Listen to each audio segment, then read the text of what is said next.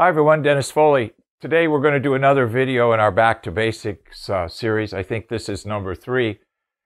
It's a little tongue-in-cheek, it's a little play on words, but I'm trying to get your attention and show you how the questions that we ask really aren't related to what we're trying to figure out anyway. It's kind of a wrong road to take scenario. So I get a lot of questions about circles. Are circles better than squares? Are triangles better than circles? And most of this, obviously, is sound absorption treatment. Your foams, your panels, your things like that. But we only have 2 types that our laws of physics let us use, absorption and diffusion. So mainly these shapes come because people are confusing absorption and diffusion technologies together. We want to be very, very careful and separate those 2.